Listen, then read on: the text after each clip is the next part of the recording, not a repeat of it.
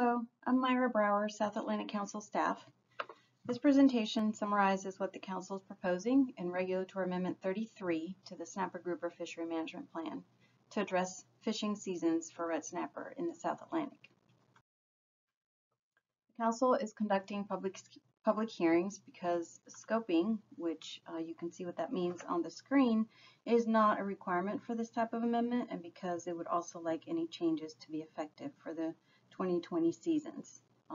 So what I'm going to present to you is very preliminary in terms of analyses. So in this presentation, I'm going to tell you what the Council is proposing and what is not being proposed, why they are proposing these changes, how they would come about, and how they might possibly affect you, and when you can expect to see the proposed changes possibly taking place, and finally how you can tell the Council what you think. First, let me make sure everybody knows the regulations that are in place right now. So this slide shows you the current recreational regulations. The annual catch limit in the South Atlantic is 29,656 fish, which is 72% of the total ACL. The season begins the second Friday in July. The length of that season is calculated and announced each year by the National Marine Fisheries Service around March, more or less. And if the season is expected to be 3 days or fewer than that, then there is no season for that year. The recreational harvest of red snapper opens on consecutive weekends only, and that's Friday, Saturday, and Sunday. The bag limit is 1 red snapper per person per day with no size limit, and any red snapper harvest and possession restrictions apply to vessels that have federal charter and headboat permits in both state and federal waters. For the commercial sector, the annual catch limit in the South Atlantic is 128,815 pounds, which is 28% of the total ACL. Commercial harvest of red snapper begins the second Monday in July, and the season ends when the National Marine Fisheries Service projects the annual catch limit will be met. And if the season is projected to be 3 days or less, then it does not open, the same as with the recreational sector. The trip limit is 75 pounds, and there is, again, no size limit.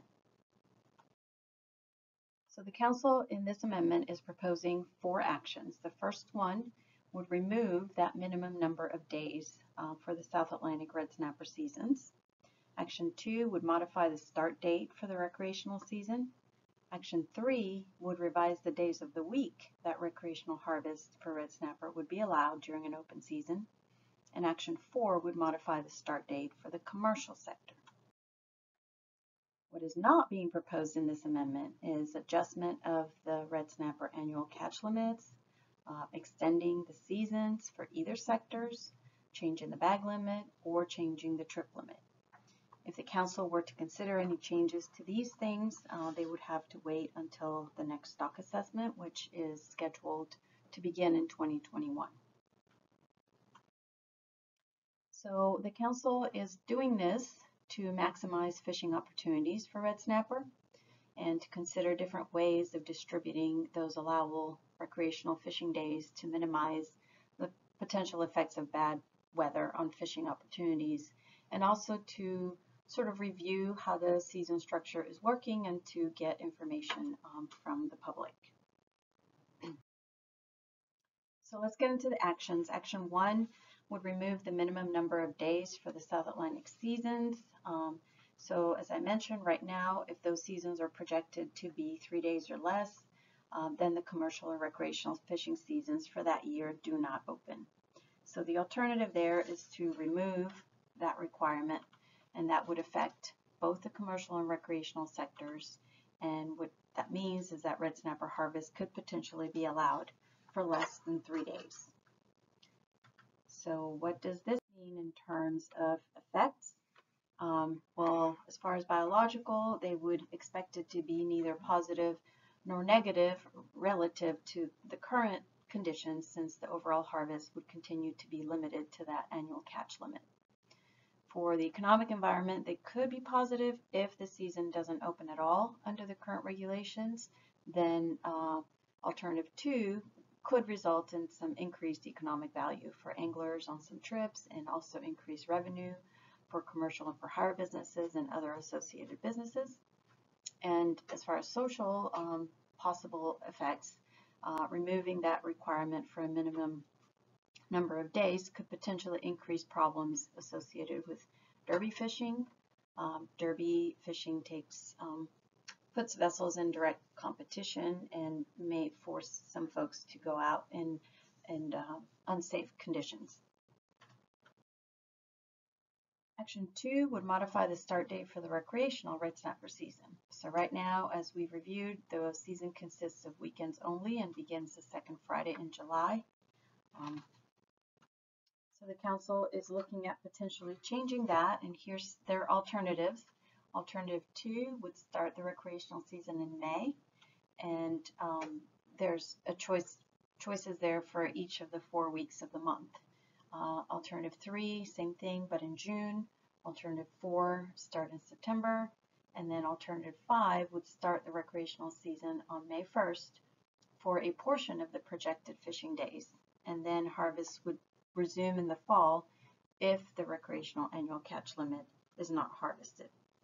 So for this last alternative, the council still needs to clarify their intent a little bit more. For example, what portion of the allowable fishing days would be used in May? When would fishermen be notified if any harvests were allowed in the fall? And when would that fall season start? So all these things they're still going to have to discuss at their upcoming meeting in September. So for the biological environment, it would be similar to what we currently have, since harvest would continue to occur when red snapper are spawning, and release mortality would continue outside of the open season. So red snapper in our region spawn from April through October, with peaks in June through August. And under current regulations, folks that are catching and releasing red snapper outside of those open seasons, those fish have approximately a 28% mortality. So allowing limited harvest during a portion of when the fish are spawning is likely to not have any measurable positive or negative biological impact, since the harvest would still be limited to that ACL. For economic effects, they would be similar across the alternatives on a yearly basis, since the length of the fishing season wouldn't be changing. And then in terms of social effects, of course, opening earlier in the year may diminish those chances of bad weather affecting fishing. And alternative 5 could allow harvest in the spring and the fall. That's, of course, if the entire ACL is not caught during that first opening. And this split could also result in some areas potentially having more or less access to red snapper, and resulting in some negative potential social impacts there. So for action 3, this action would revise the days of the week that recreational harvest of red snapper would be allowed during an open season. And if NIMS determines that harvest is allowed, and that harvest occurs on consecutive weekends only, and that's Friday, Saturday, Sunday. So the council is looking at potentially changing that, and this is what they're considering. Alternative 2 would be consecutive Mondays, again, if harvest is allowed. Alternative 3, consecutive Fridays. Alternative 4, consecutive Saturdays. Alternative 5, consecutive Sundays. Alternative 6 looks at potentially every other weekend, and then the council has the option there to select what constitutes a weekend. Is it Friday, Saturday, Saturday, Sunday, or Friday, Saturday, and Sunday? And these are the next 2 alternatives under this action. Alternative 7 would allow harvest to take place the last weekend of each month, again with those same sub-alternatives for the definition of a weekend. And then finally, alternative 8 is the most flexible, I think, of all these. The NIMS would present the season length to the council at the annual March meeting, and then the council would provide recommendations to the agency on what dates they would like to see open. So the end of the season would be predetermined and would be announced before the start of the season, and the open days wouldn't need to be consecutive. So in terms of possible effects, For biological, they would be neither positive nor negative. Same thing for economic, because the length of the fishing season wouldn't be changed. And then for social effects, Saturdays and Sundays would likely produce more participation, so that would be most beneficial. Mondays and Fridays, because they're close to the weekend, would have slightly higher participation than the days in the middle of the week. And then spreading out the allowable fishing days could potentially ensure that bad weather doesn't get in the way of fishermen participating in the fishery and would spread out the revenue for hire and associated businesses. Alternative 8, as I said, is most flexible in that it allows the council to change the season structure on an annual basis based on the changing needs of the fishery. And then the last action, action 4, would modify the start date for the commercial season. So right now the season begins the second Monday in July, and the alternatives are to have commercial harvest start second Monday in May for alternative 2, the second Monday in June for alternative 3, or to have it start May 1st to line it up with the shallow water grouper season, and with no harvest allowed during July and August. So again, biological effects, we're not expecting anything to change over the status quo. As I mentioned, red snappers spawn April through October, and for the commercial sector, that release mortality is a little bit higher than recreational, it's 38%. But still, allowing harvest during a portion of the season would probably not have any measurable biological effects.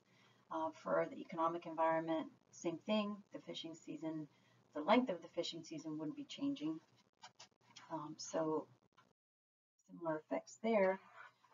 And then for social effects, lining up the season with the opening for other snapper species, when other snapper grouper species are available, would be a beneficial thing to communities.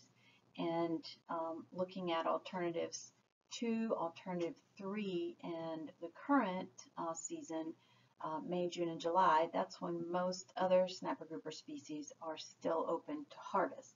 And this is based on considering the spawning season closures that are currently in place in our region, and also those that have resulted in the last 7 years from harvest reaching the annual catch limits.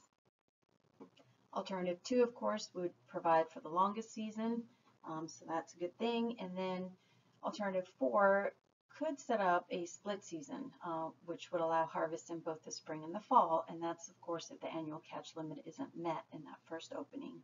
And the split season could help extend commercial harvest and provide social benefits, and in particular, it would benefit fishermen targeting other species in the spring or operating in areas that have inclement weather earlier in the year, because then it would ensure that some of that harvest would still be available to them in the fall. So these proposed changes, in terms of when they would take place, the council is going to review public comment and select their preferred alternatives at their upcoming meeting in September. They are looking to possibly then approve the amendment in December to send it to the National Marine Fisheries Service, which means the regulations could potentially be effective around mid-2020, probably at the earliest. So the council wants to hear from you, so we urge you to provide your comment, and in order to do that, you can do it using the online form that's available from the Public Hearings and Scoping Meetings page on the council's website. You can send your comments, please, by 5 p.m. on the 16th of August, and you can send them to the address on the screen or by fax. You can see the presentation and access the materials from that same web page, and the link is provided in the public hearing document for this amendment.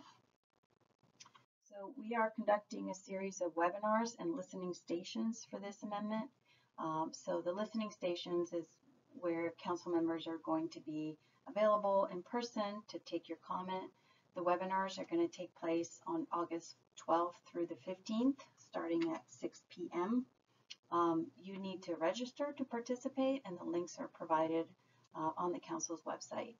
So on your screen are the listening station locations for the August 12th and the August 13th webinars. And here are the locations for the remaining 2 webinars. So thank you for your attention.